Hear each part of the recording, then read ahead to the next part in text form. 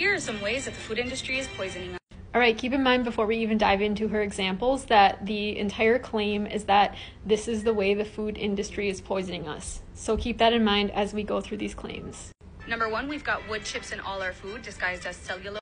All right, first of all, there is not cellulose in all of our foods. However, it is in a lot of our foods because it is the main constituent of plant cell walls. Therefore, it is in most fruits and vegetables. Trees are large plants. There is cellulose in wood. Therefore, it can be derived from wood, yes.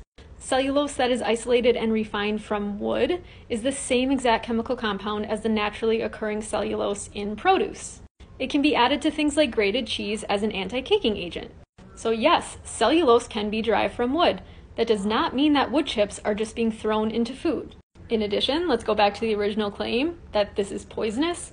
No, it is not poisonous. If that were the case, all fruits and vegetables that you eat would basically be poisonous, which is obviously not true. Number 2, 100% fresh squeezed orange juice is basically perfume. Sure, it's freshly squeezed, but then it's put into these tanks that keeps it fresh for up to a year. The thing is that this method makes the orange juice lose a lot of flavor, so they put flavor packets in them. These flavor packets are just a bunch of undisclosed chemicals with fragrance added to them. And these flavor packets are made by perfume companies, like the people that make All right, yes, this does happen with orange juice. First of all, it cuts down on food waste. Second of all, the flavor packets are made up of compounds that are naturally present in orange juice already. These aromatic compounds, of course, cross over with aromatic compounds in fragrances. A lot of flavors do.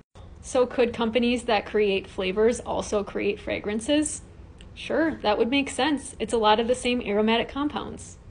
Back to the original claim, is this an example of the food industry poisoning us? No.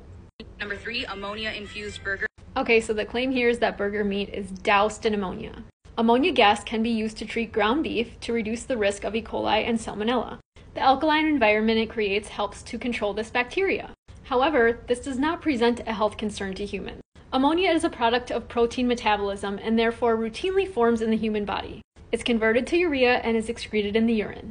Back to her original claim, is this an example of the food industry poisoning us? No. These fake blueberries are made out of corn syrup and a bunch of chemicals. And if the box says it uses real blueberries, 99% of the time it's not true. All they have to do is add 1 real blueberry to the mix and bam, they can market it as having real. Okay, first of all, even real blueberries are made up of 100% chemicals. If it says made with real blueberries, yes, there have to be real blueberries in it. They also have to be listed in the ingredients, so you can look at the ingredient deck. If it just says blueberry flavored, then it just has a flavor in it, and it has to indicate whether it's a natural or artificial flavor. This was an interesting example for her to choose because that muffin mix actually contains real blueberries. So whether made with real blueberries or not, it's still not poison. Free range is kind of what you imagine. Free range just means they're in natural conditions or not. Alright, sure, that one's true. So free range just means that they have to have access to the outdoors. I agree it's a misleading label, but does it mean the food industry is poisoning us? Again, no. Labels that have no scientific backing whatsoever. Yep, those front of package labels are basically just marketing. Still doesn't mean it's poison.